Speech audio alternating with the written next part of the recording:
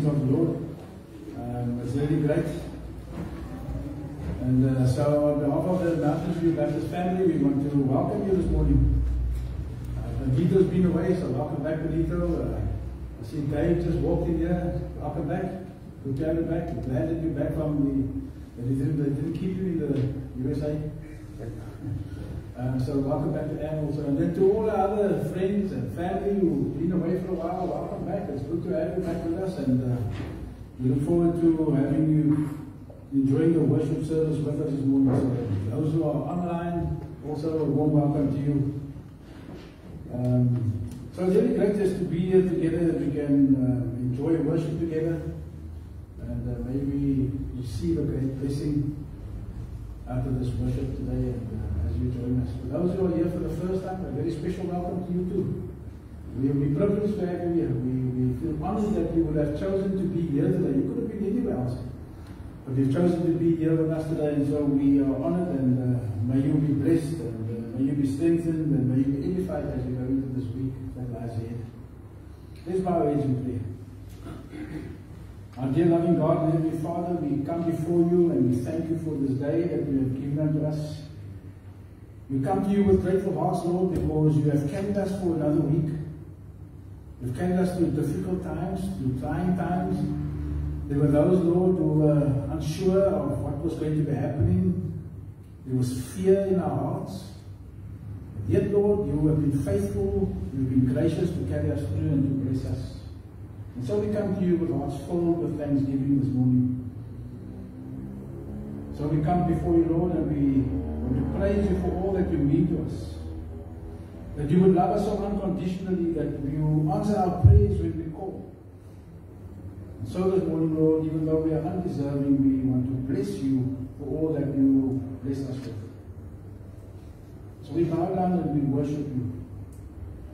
We thank you, Lord, for the work that you have done in the life of our church, and for the work that you have done with the lives of our believers, our friends, our family, for all those who we see so regularly, but also those who we don't see so regularly, Lord. Even in their lives you have been working, and so we want to thank you and we want to bless you. We thank you for the Westlake United Church and their ministry to the residents of Westlake. For the care that they give to their people and also to their children as they educate. We thank you, Lord, for all that you have done, that you are doing for those children. May they and their families be blessed as they come to know of you and to know you. May they be drawn closer to you. And may your name be glorified in all that they do. We think of those, Lord, who cannot be here with us this morning. Would love to be here to worship with us, but because of illness, because of health, they are unable to do so. We think of the Neil of Lisa as she prepares for childbirth.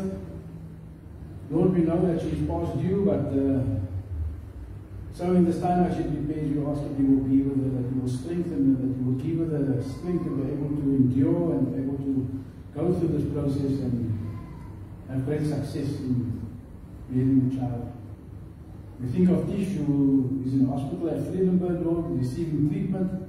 We ask that you will just continue to be with her, that you will strengthen her.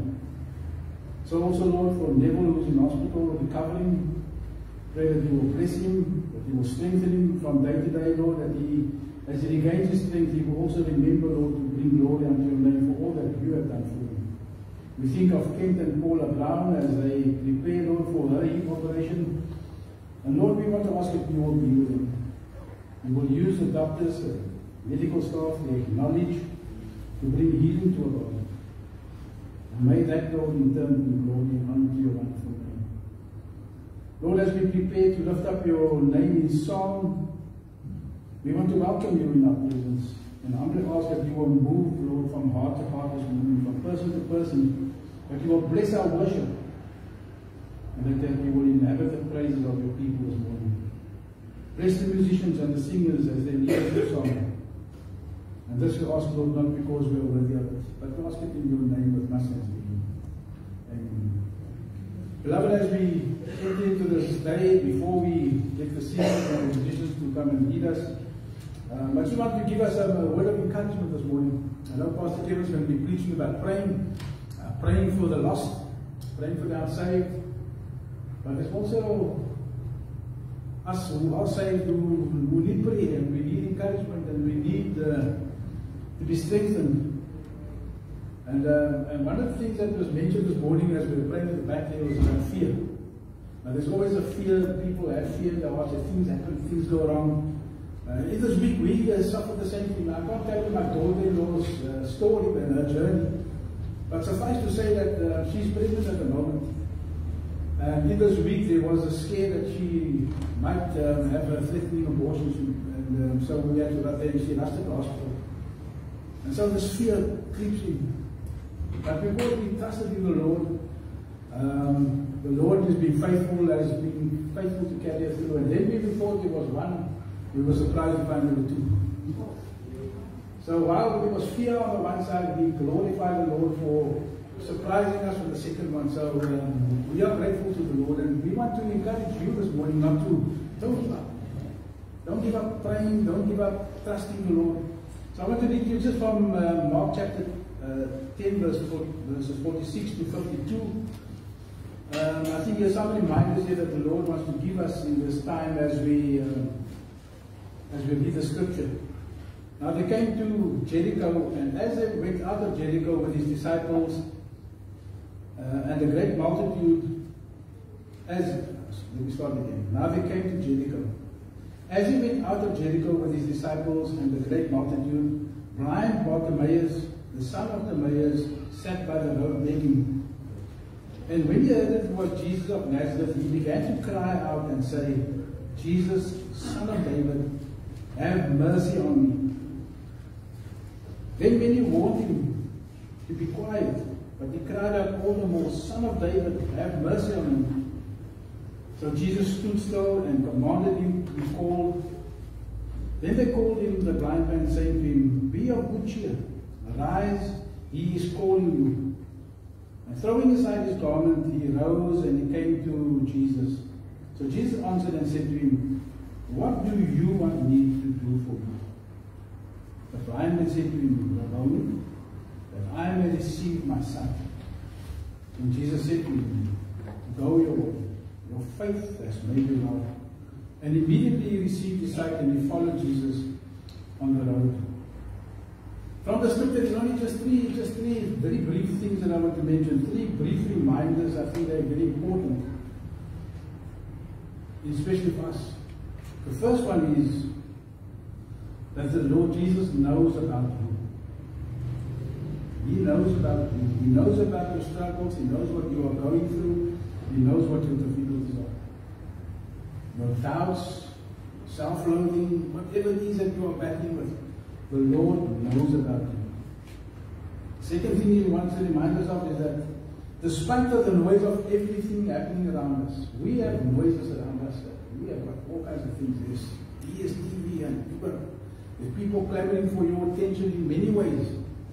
But despite all that noises, that he still hears you. When you cry out unto him, he will hear your voice. There may be many other voices calling unto him, but he's going to hear your voice. So don't give up. And then the third thing is that the Lord Jesus Christ is interested in you. You particularly. In what you are going through, the help that you need, he will help you. So my encouragement to you this morning, don't give up calling on the name of the Lord, because he will answer you. As we will hear later on, as Pastor Kim preached about praying for the lost, don't give up on praying for your unlost friend, or for your lost friend, or for your family members. Keep praying. Never give up. Never give up on trusting him with your situation, because he will come through for you. So we want to encourage you with those words this morning. May the Lord bless you and strengthen you as you possibly bear these reminders in your mind and keep them in your heart. As the singers come forward and the musicians take up their positions, we just want to just pray very briefly. Ask that you will just bow your heads. Maybe you've got a prayer need this morning. I just want to include you in the prayer, so if you do have a need, I'm not going to embarrass you, not ask you to come forward. Just give me an indication, just raise your hands and just lower it again and we can include you in your prayer. God bless you. If there's anybody else, we will pray for you. Lord, there are those present this morning who are with us who need your help. Lord, we lift them up before you this morning because when we come to you, Lord, your word says that we have asked you nothing. And that we should cast all our cares upon you. And so we cast them upon you this morning. You saw my brother's hand, Lord. You know his heart. You know his need this morning. We want to ask that you will meet him at the point of his very need this morning. Lord, we come and ask that you will be glorified as we lift up our voices in song this morning. That you will come and fill this chapel with your presence, with your healing presence, with your comforting presence. Pray that you will bless this time of worship, Lord. We pray, Lord, in your most wonderful and holy name of Messiah. Amen. Let's listen to the time of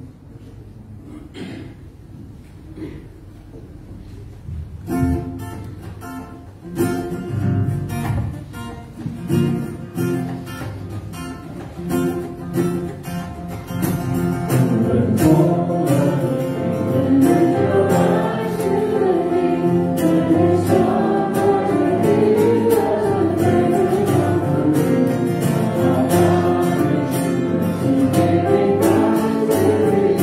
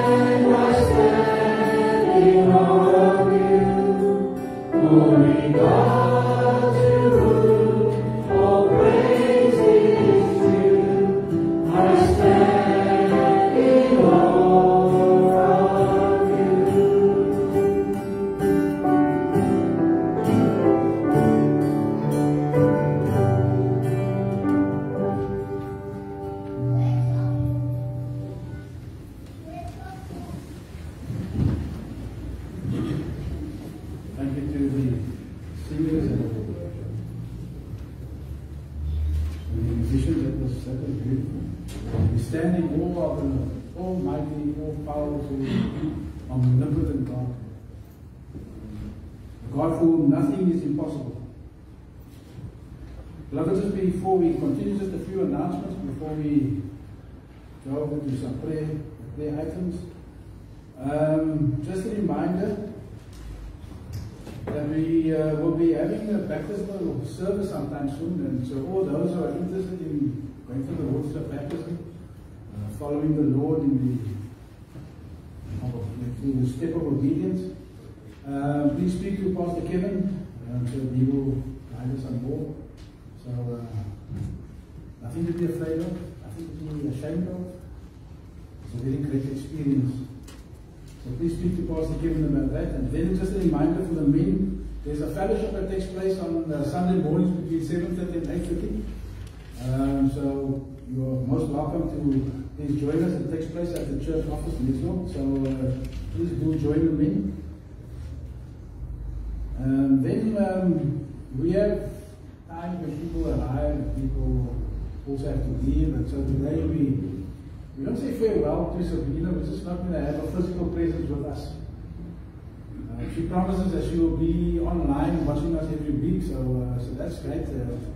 We may lose a person in physical status here, but spiritually she will still be with us, and she'll be with us online. And so we want to wish you well, Sabrina, as you go into the capital area, as you go and take care of your grandchildren. So really enjoy that.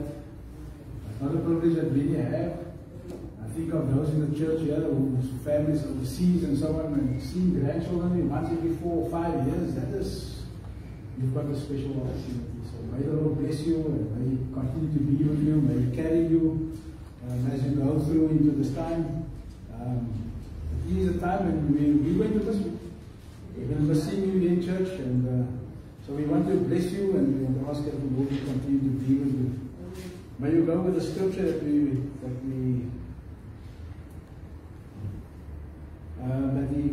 wants to give you. I'll find the scripture later and I'll give it to you. But may the Lord bless you. Then our folk also, we grow older year, day by day and year by year. Today is Alistair Turvey's birthday. I'm not sure he is here today. Oh, there you are. Happy birthday, my brother. May the Lord bless you, and may He continue to carry you for as many years as you desire. Thank you for your life in the church and for what you mean to us. And then also to Gabby, whose birthday is on the 1st. May there be many more. And to Audrey Selby, who's on the 5th. May you all enjoy the time that the Lord gives you, and thank you for the work that you do in the church and the life of the church, and for being a part of our lives. May the Lord bless you. Then just also just to be asking just to pray for Kent and Paula Brown, and she's praying for the hip replacement this week. Just continue to pray for them. Also continue to pray for Neville's recovery. Thank you for the prayer so far that we've given for him and Jean, and I'm sure they appreciate it as much. So may the Lord continue to bless you as we carry them in prayer this week. The days of life. Let's bow our heads in prayer as we commit our beloved to the Lord. Lord, we come before you today, and we want to say thank you that we can come to you and that we can call upon your name. That you, indeed, Lord, are an awesome God. Indeed, we stand in awe of you. Because you know our needs, you know our requests, you know our concerns, but yet, Lord, when we call upon you, it is as if we have not ever called on you. So we also want to praise you and worship you, Lord, for blessing us so tremendously. You have blessed us, Lord, with Alistair with another year. Gabby will be enjoying her birthday and celebrating her birthday on the 1st, and Audrey on the 5th. And we want to say thank you, Lord, for their lives. Thank you that you have kept them, that you have carried them. We thank you for what they mean to us as a church, to their families. We pray that you will continue to bless them and to keep them safe and to keep them under your watchful care. This morning, Lord, we also want to say thank you for families. And we want to lift up, Lord, these families before you. We lift up Shadrach, Maeli, Peter Mavutula, Shirley Bone, Priscilla Moyo, Andrew Shiniver, Justine, Andrew and Amos Mudzingwa. We bring them all before you, Lord. You know their needs, you know their faces differ from ours, and so as their needs differ, Lord, and our faces differ, so their needs, oh Lord, are different to ours. And so we have to ask that you, oh Lord, will meet them at the point of their needs. Bless them. Grant them your strength. Strengthen their family ties and their bonds. And as they go around, Lord, and their relationships are visible to the world, may it be a great testimony of your great blessings on their lives. We thank you for Sabina, Lord, who has been with us. Lord, as she travels, as she goes to the Caledon area, we want to ask that you will be with her, that your hand of protection will continue to be over her, and that you will bless her. Bless her with a family. May she be a testimony unto them as she speaks of your goodness and of your grace and of your mercy towards her. May they even be drawn closer to you by her testimony. We come before you, Lord. We also want to lift up our government before you in this day. And we want to ask you for help and guidance for our government. They need to deal with so many things, Lord. Deal with corruption. There's a plethora of problems that are facing our nation and plaguing our nation at this time. And we want to ask that you will undertake it. You will help them and that you will guide them. That you will, Lord, create opportunities so that men and women of integrity will be appointed in government so that justice might prevail. So we seek your help, Lord, because only you are the one that can change things, to bring changes that we so desperately need.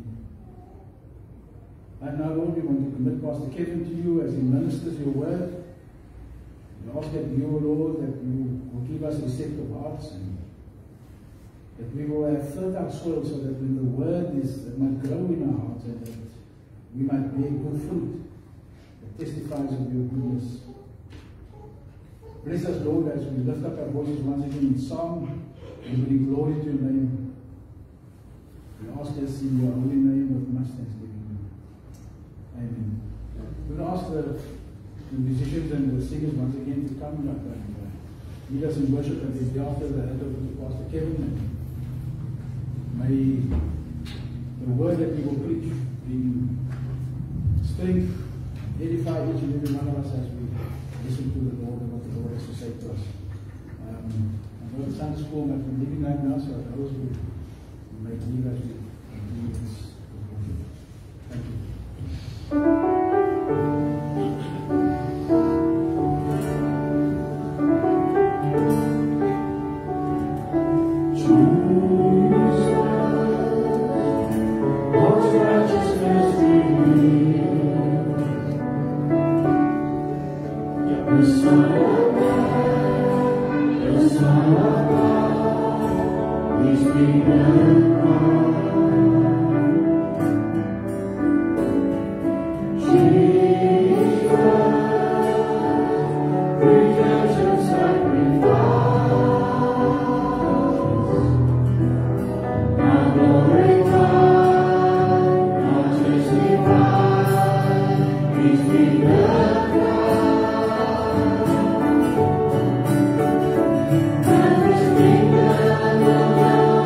Away.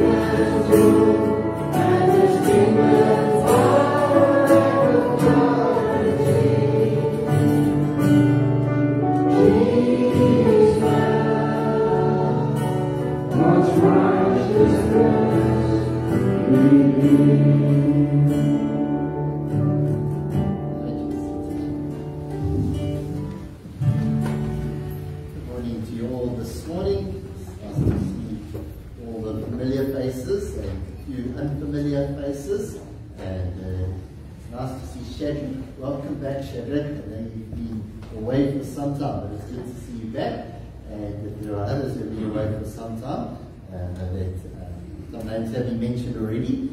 Welcome back to you. And to all the regulars, you might be relieved to hear this morning we're going to start Romans again. We've done a few ad hoc sermons in between. We're up to Romans chapter 10, so we are making progress. It's taken us a year to get there, but we are getting there. And we will persevere and press on through the book of Romans, because there is so much there for us to unearth and to really pray that God would help us to understand His eternal word to us here this morning. Father God, we do thank you for the Holy Scriptures that we have before us, that we have translators who have made the work easy for us, taking it from the ancient manuscripts, translating it into our own languages, and even within that, Lord, even translating it into languages in the form of our language that is even easier to understand. Thank you for all the helps and the assistance that we have, the commentaries and the cross-references, and there is just so much by way of resources available to us here today, Lord. But Lord, we recognize that with all these resources, Lord, we can go online, we can find so many interesting facts, that Lord, without your Holy Spirit, Lord God, this will be of no use to us, Lord. That, Lord, even having a Bible on our laps makes no difference if we don't understand it, Lord. If we don't see what you are saying to your church, Lord. And so, Lord, as in Revelation, Lord, may the Spirit speak to the church, Lord. May your Spirit make known to us your will, your direction, your rebuke, your encouragement, all the direction we need here today. From the youngest through to the very oldest, Lord. There is no one here today who does not need to hear from you. And so, Lord, we do pray for your blessing on us now, that you might do a real spiritual work in each and every one of us here today. For this we pray in Jesus' name. Amen. Romans chapter 10, we're only going to look at 4 verses this morning. It begins like this. I'm reading from the NIV. Feel free to follow if you have a Bible, or even in another version of the Bible. It says, brothers and sisters, my heart's desire and prayer to God for the Israelites is that they may be saved. For I can testify about them that they are zealous for God, but their zeal is not based on knowledge. Since they did not know the righteousness of God and sought to establish their own, they did not submit to God's righteousness. Christ is the culmination of the law, so that there may be righteousness for everyone who believes. Short reading this morning. May God help us understand His word. Now, every believer here today, every one of you who is a child of God, who is a believer in the Lord Jesus Christ, has family. You have family and friends who do not share your faith and your beliefs. People, some who they may not believe that they are not Christians. They may, in their minds, think that they are Christians, and a family group. And you can choose your friends, but you can't choose your family, they say. And this group is sometimes rather unsavory. The sorts of jokes that get sent through. My children always correct me, Dad, it's a meme. It's a meme. The memes that get sent to me, these little short videos, sometimes funny, sometimes not so kosher, as we'd say, not so delightful, the kind of things that get sent to you. And there are members of that family group who clearly are not Christians. They, by the jokes that they sing, the comments that they make, it is without any shadow of doubt in your mind, are not Christians. And so the one day I made a comment about them being Christian, and I prayed for you one day, and there was this real objection. You know, how can you suggest that you're not Christian? It's a long story, but the long and short of it is, sometimes they think that they are Christians But from your perception, from where you're sitting, now you don't know the human hearts, you don't know, only God can see the human heart, but by judging the fruits in their lives, the things they say and the things that they do, you know that they are not a believer. They just don't get it, that they're not Christian. Some of them, of course, are emphatically, outright, clear, will tell you that they are not believers. There are people that we all have influence with, that we all have relationships with, some connection with, that do not maintain the same ethical principles or moral values that you hold to. They do not have the same priorities that you have when it comes to God. The tree does not bear fruit, we can say. We don't see the fruit of the Spirit by their attitudes, by their actions. They give them away. There is no spiritual flame there. The lights are not on. And there is no spiritual flame in them that gives off lights for you to perceive that there is some spiritual life there. Is there anybody who doesn't have such a person? You're welcome to nod off, make yourself a cup of coffee at the back.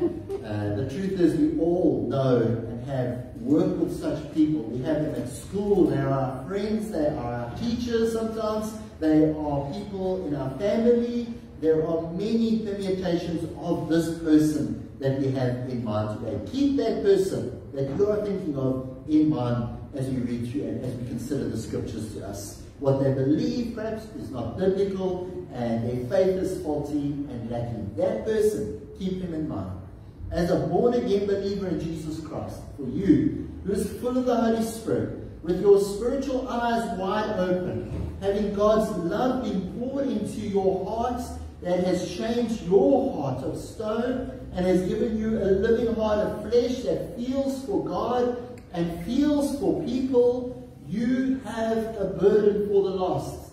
It is right to feel a burden for them. It is right to feel uncomfortable for them. It is right for us to even have fear for them and for their eternity, even if they have no such fear or no such consideration for those things.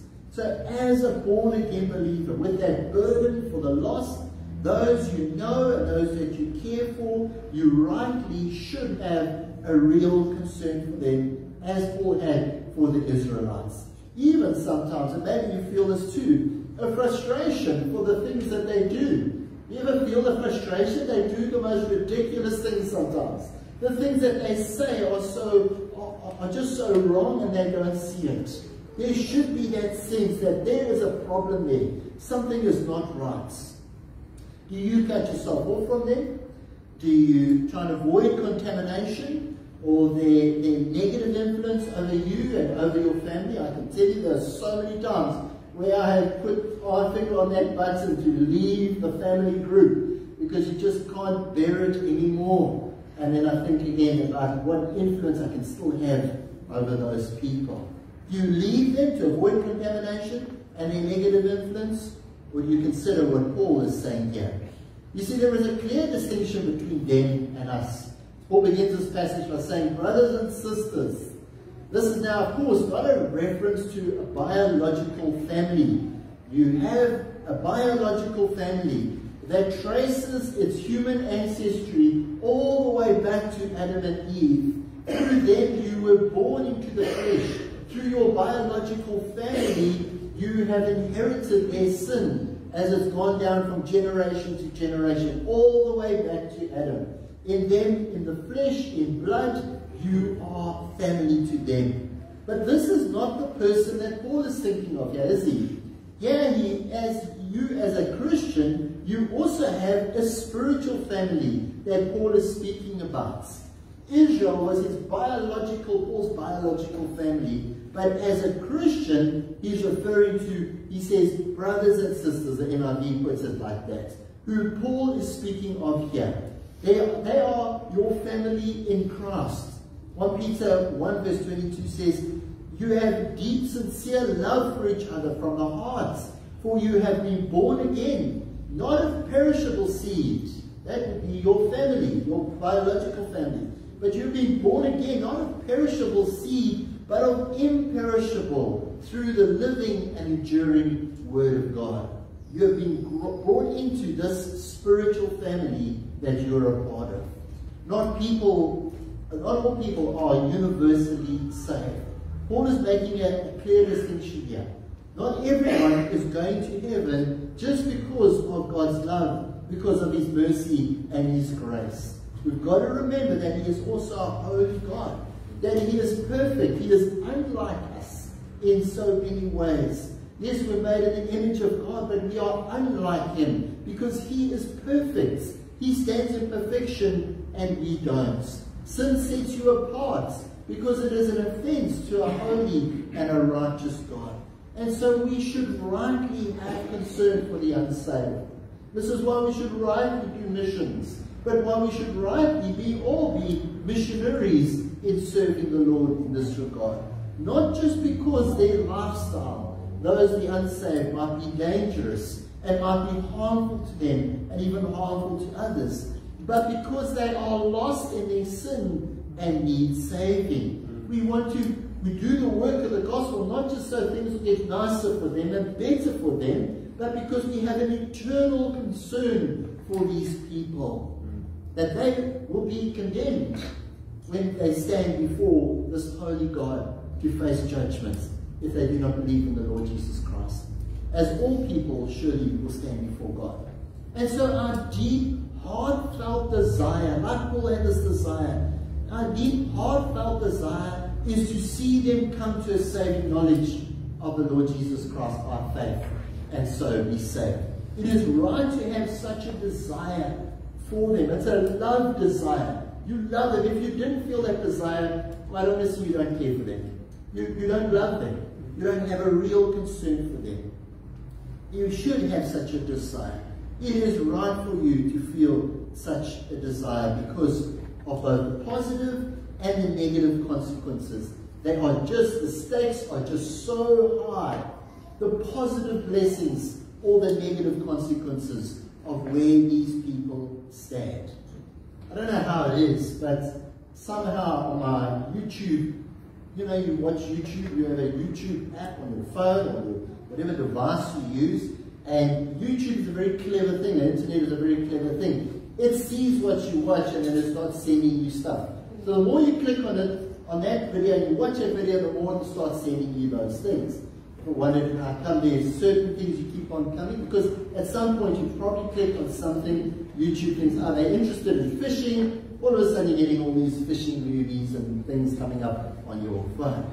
Somehow, I don't know how, but I started getting clips of people in the Grand Canyon doing silly things, like standing posing on these little precipices of rocks and people falling even off rocks. There's actual videos of people taking selfies when they fall to their deaths. There's all these videos, and actually some of them are quite traumatizing to even watch. I don't suggest you watch them at all.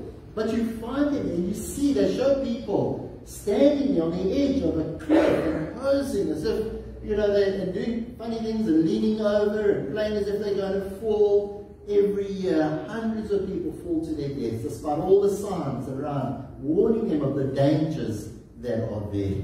As we look at the unsaved, we should have that same desire and concern for them. They are standing on the edge of a cliff. They're standing on the brink of eternity. And if they do not come to know the Lord, they are going to a certain eternal death in hell. Spiritual life or spiritual death now in this world, but the joy of heaven or the horror of hell for all eternity.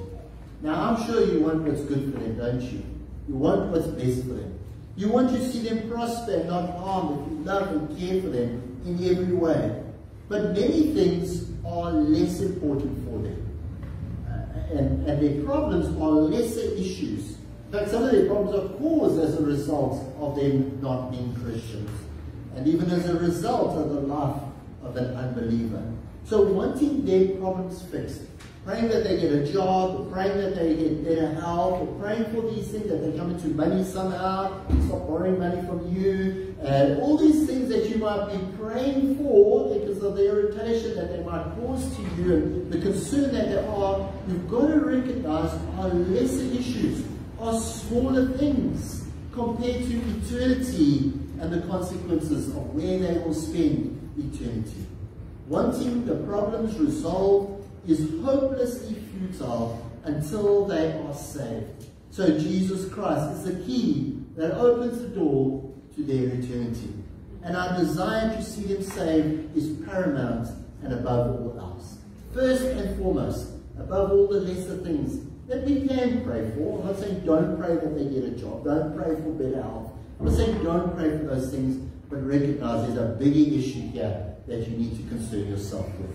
When you want something, you do something, isn't it? When you want to see something happen, you must make it happen. You've got to see it happen.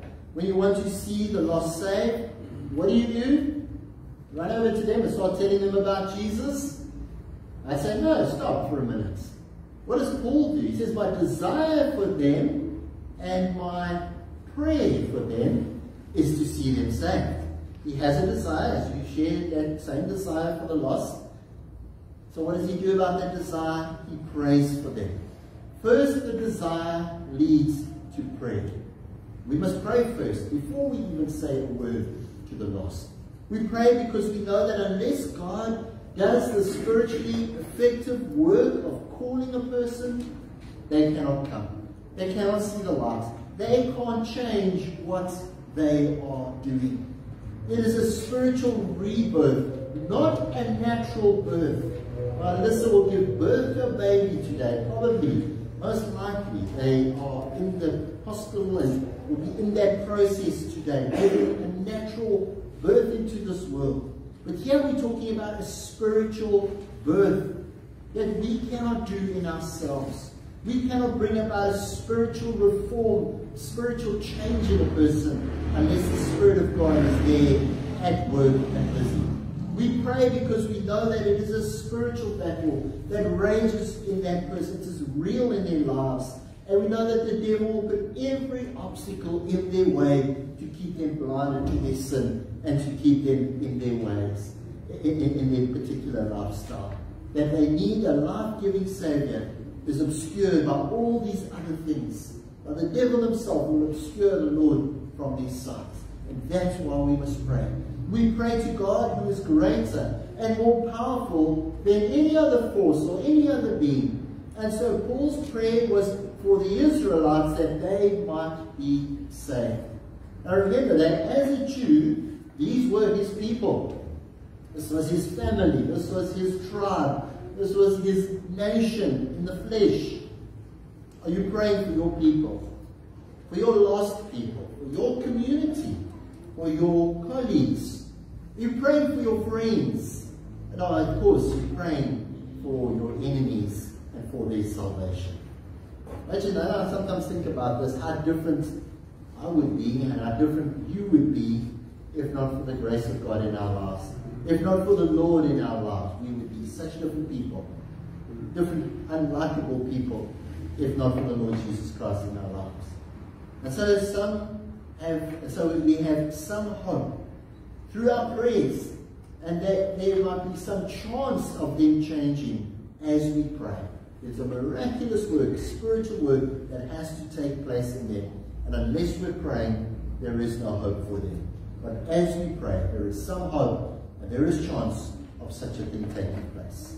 You see, if Christ is the door to salvation, prayer puts the gospel key into that lock, and the Holy Spirit unlocks that door of their hearts, to open that door, their hearts to the kingdom of God. A helpful, practical way, just as something you can do, to pray for your family, your friends, and those people you want to put before the Lord, is to start a prayer journal, if you haven't already, where you can record who you're praying for, specific names of non-Christian people. And when you're thinking of that, think about backslidden people as well. Because after their backslidden state, it's an indication that they never really knew the Lord. And so you must treat them as an unbeliever. Rather treat them as an unbeliever and pray that God would do a work in bringing them back to the Lord, as you would pray for a non-Christian who's never professed the Lord in their lives, and pray for their salvation. Pray that God would work in their lives. And as you do that, make a note of the progress that God is making in them. As you said, just to encourage you in your prayers that you don't give up and you keep praying. And I'll say this to you, you'll need wisdom in this, whether to do this or not. But often it helps to actually tell them, I am praying for you. Careful how you say that. You don't have to go to them and say, I'm praying that God will give you no rest and that you will be broken and brought before the cross. You don't have to tell them like that. But tell them that you are praying. It shows them that our genuine love and concern is for them. And through that, it can start a deeper conversation with them. Instead of about the game that you saw yesterday, or the cars and the houses and the things that we busy ourselves with conversation with, it starts more eternal conversations about deeper, more meaningful spiritual things. And so start that conversation. That can then lead you in and give you a springboard into deeper conversations around the gospel, around eternity, and around what they need, who they need in their lives. So don't try and share the gospel before praying, because you're wasting your time. You really are. Perhaps the reason you're not concerning yourself with them and praying for the lost is that you don't realize their need. So many things can hide their need to be saved. Paul testifies against the Israelites. He says that they were zealous for God. You would think these people, they don't need God because they don't need a Savior, because they are so zealous for God. These are people who believe in God. They're not atheists. They're not even agnostics. They're not unbelievers. They believe in God. They are zealous for God. Paul testifies against the Israelites that they were very zealous for God. And of course, zeal for God is a good thing, isn't it? To have zeal and passion for God is a good thing. We should want it and pray for it for our own lives, and we would have the same kind of zeal for the things of God that we see in those who don't believe, or those who do believe but don't who are not saved. Zeal without knowledge is not a good thing. As he points out here to us, that their zeal is not based on knowledge. Their zeal involved hours of prayer. We should pray for that zeal, shouldn't we? Their prayer involved hours of prayer, hours of reading the Torah. And we do the same. Our zeal be the same. Their prayers and their hours of reading of Torah, they were followed by hundreds of rules and do's and don'ts. You can't eat this, you must eat that, don't touch this, don't do that. Every aspect of their lives was governed by the law, the Mosaic law of the Torah. And many more were added, of course, over the centuries as additional extra protective layers were put in place just in case. And so these people that Paul has in mind, the Israelites, are conservative, orthodox, God-fearing Jews. They're not heathen, they're not evil people, but they failed to see the need for the grace of God in the person of the Messiah.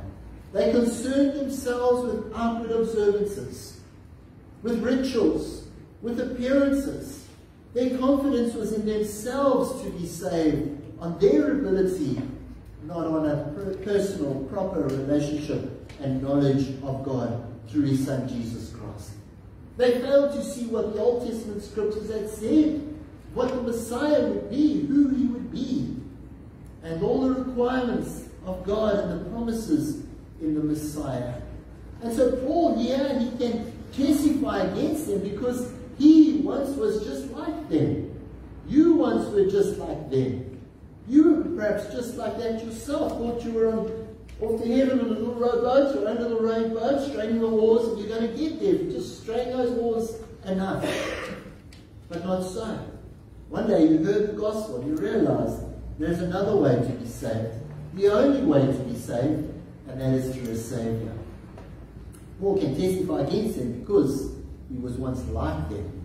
He knows them, and so he speaks from being on the inside. Not as an ignorant outsider who speculates and makes false accusations against them. He's speaking here the truth in love. This is a true assessment because I know, because I've been there.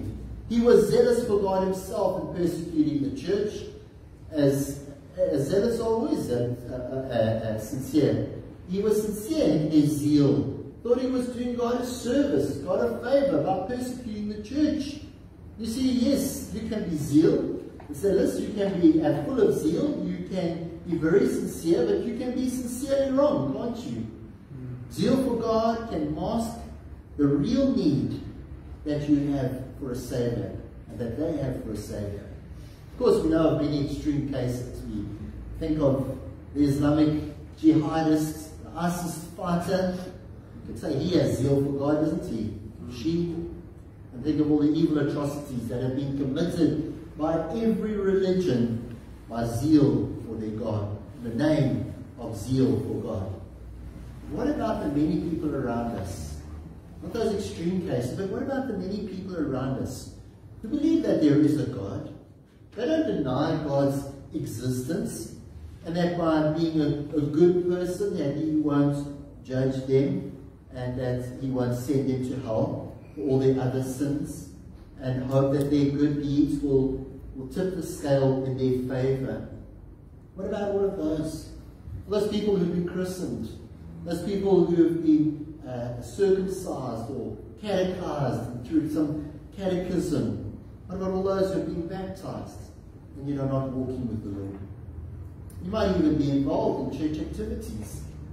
You're well-meaning. These are good people we're talking about. They're not bad people in themselves, is it? They're good people by worldly standards, but they're not perfect.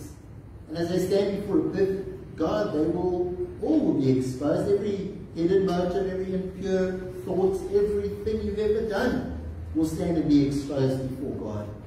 And that is why they and you and every single one of us, why we need the grace of God and why we need a Savior. You see, all the good things that we do, they cannot save us. And as Paul testifies, there and elsewhere, he talks about how they're spiritually blinded, how they are using a key for another door, not the door, the only key that can go through the door of our Lord Jesus Christ and be saved through him. God's ways, his righteousness. Instead, the verdict is that they did not know the righteousness of God. That's what he says. They did not know the righteousness of God, God's righteousness. What is God's righteousness? Paul has defined it for us already in chapter 1, verse 17. Forgive me if you've forgotten, because it was a long time ago when we looked at chapter 1, verse 17 in Romans. He says in the gospel, the righteousness of God is revealed, a righteousness that is by faith. That you are saved by faith in the grace of the Lord Jesus Christ to save you, and not by works, not by the law. God revealed that his righteous ways, God's righteous ways, God has revealed them in the Bible to us. So it's right to follow and to obey him. God had established a covenant relationship with his people in the Old Testament and given them the terms and the conditions of that covenant to be followed in the form of the law. But his people had consistently proven that they could not follow them. And they consistently broke the rules, and therefore they broke covenant and are described as unfaithful and need of a Savior. They did not live by faith in God, but sought rather to establish their own righteousness, to follow him in their own strength, according to their own way, not by way of faith in God's Son, Jesus Christ.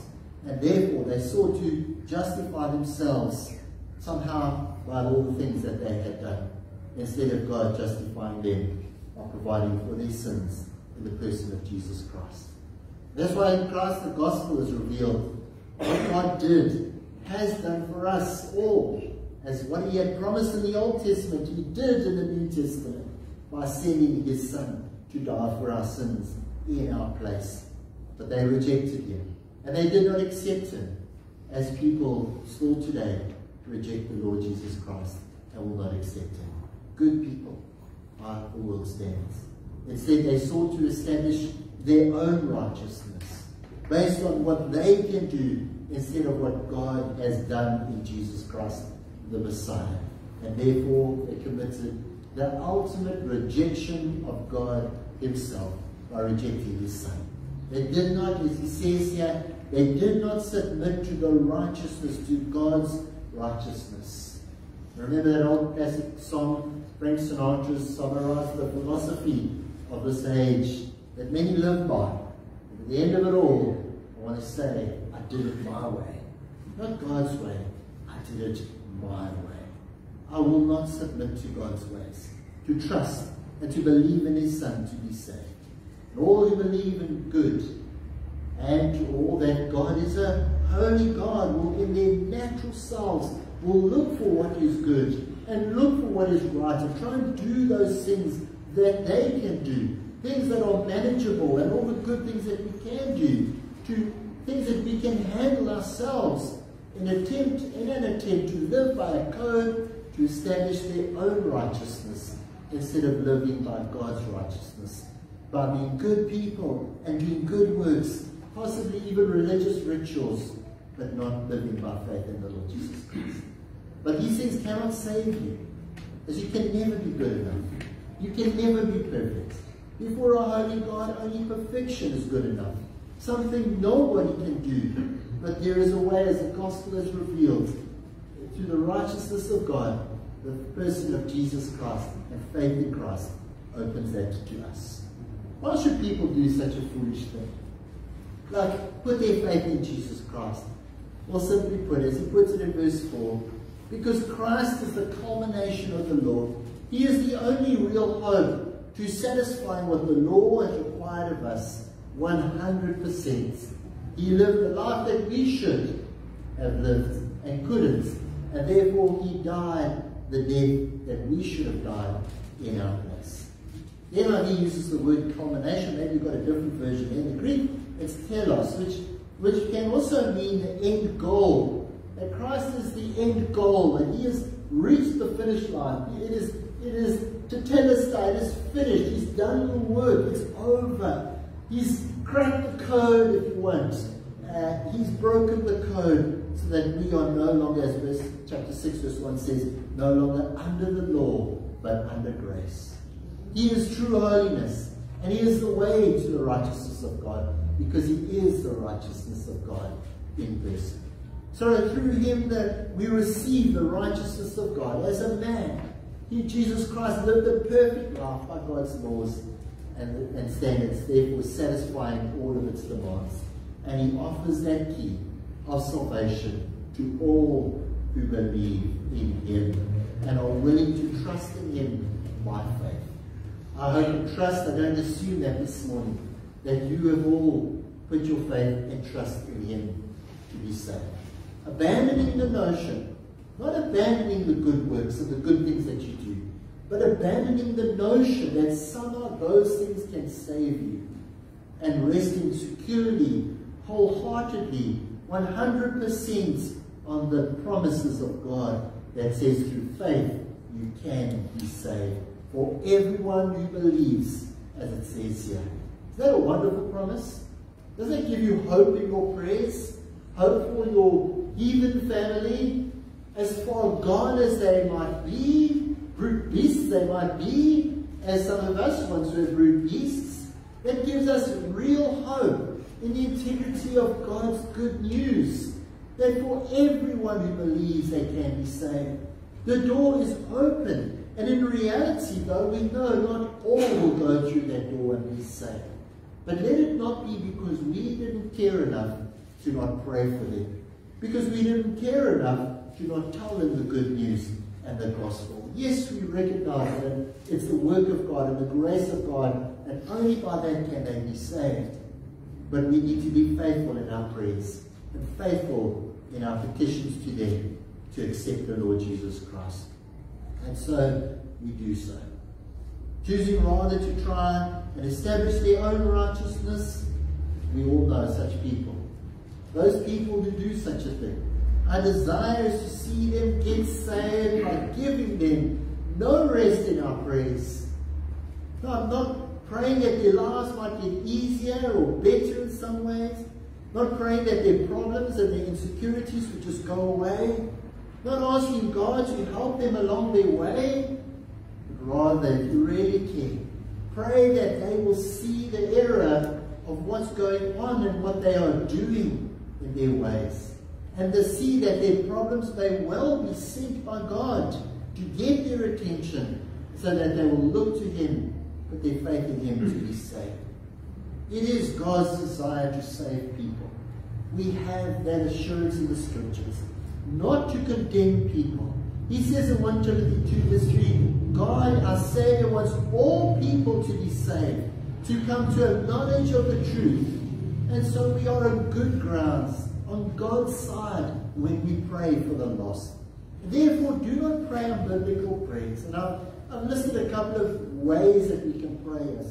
I had 7 and I added another 2 this morning. But ways that we can pray for the unsaved. And I'll probably rattle them off too fast for you to write them all down.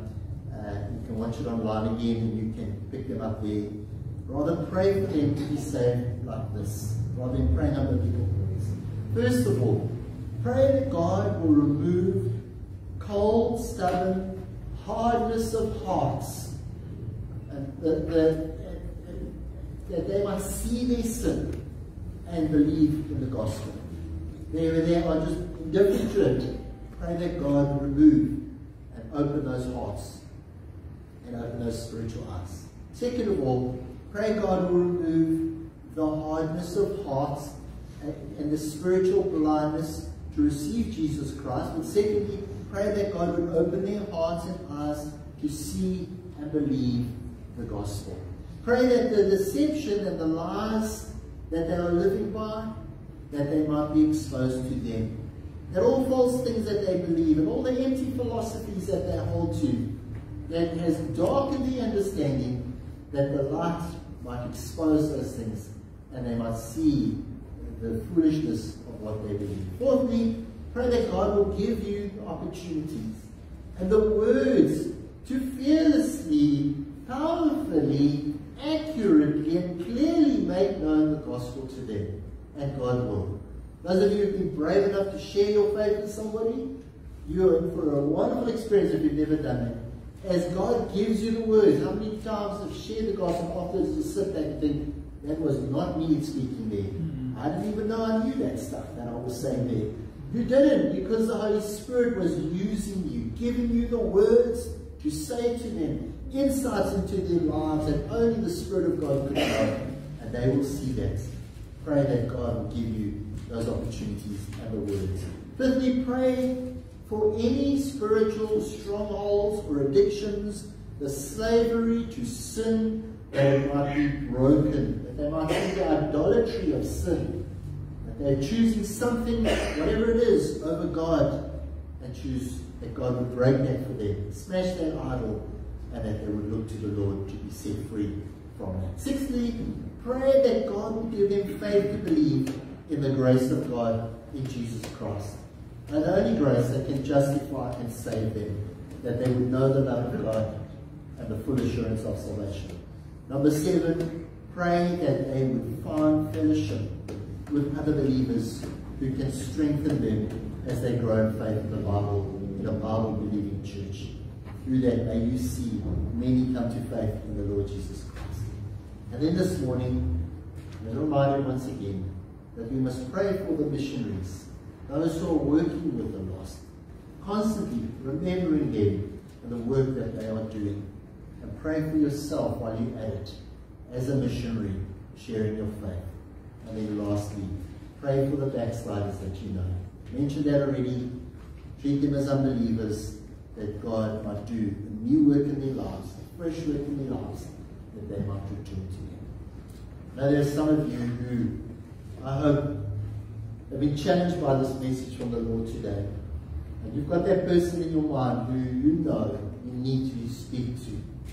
Perhaps you have already been faithful in this, and this message has just been sent to you just to encourage you to keep on praying, even if it's been years, and even if they've gone even further away since you've been praying for them, that you just keep on praying, because the promises of God are that He hears us, and He is merciful, and He is kind. So keep praying.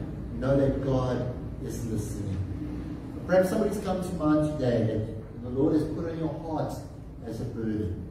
I'm going to pray for us, and I can't mention every person by name that you may possibly know. So I'm not going to call for you to give a shout out of names or anything. You know those people. You pray in your hearts for them by name. I'm going to pray a general prayer but you keep them personally before the Lord, by name, before the throne of God, that God will give them no rest until they come to salvation. Let's pray. Lord, that person that is in our mind today, those people, our family, Lord, our children, our parents, Lord, our friends at school, our teachers, Lord, all these people that just come to mind, who we know have no belief in you, or perhaps do believe in you, perhaps even very nice, very good people in some way, Lord, but do not believe in your Son, Jesus Christ, to be saved. Lord, those people that come to mind this morning, we want to pray for them specifically this morning. Our desire, as you've poured into our hearts, you've laid them on our hearts, is to see them saved, Lord.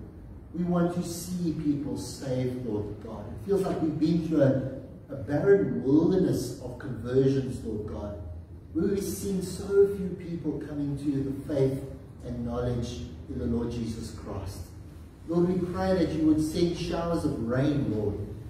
That barren wilderness, there would be green fields, Lord God, of new converts as we see people coming to faith, Lord God.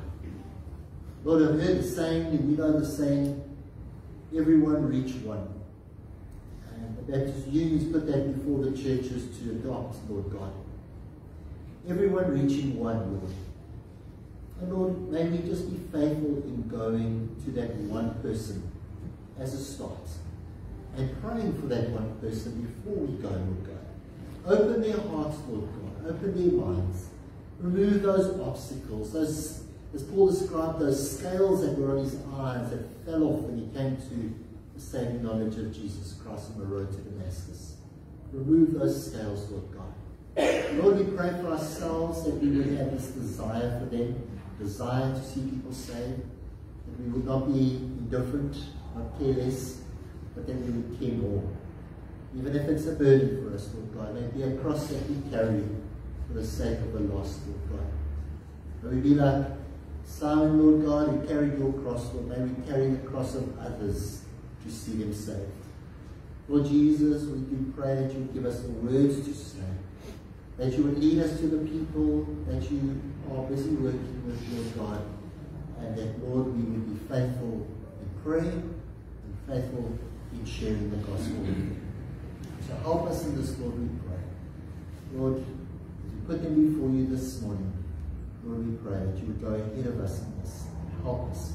For this we pray in Jesus' name. Amen. Well, the worship team, if you want to come up and lead the rest of us in praise and worship. Let's stand as we praise our God and as we sing to close our songs.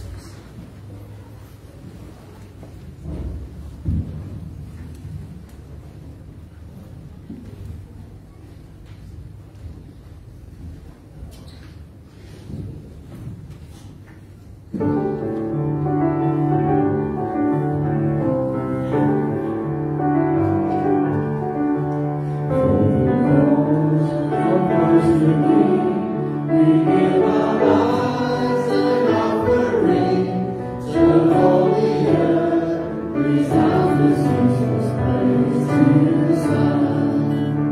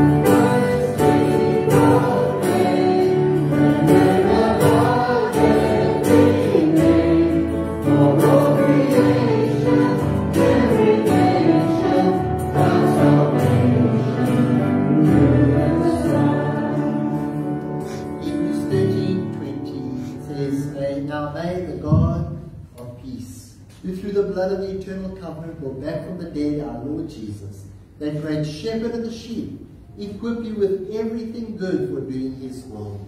And may he work in us what is pleasing to him, through Jesus Christ, to whom be glory forever and ever. And all God's people say, Amen. Amen. Thank you for joining us. Please join us at 10 o'clock.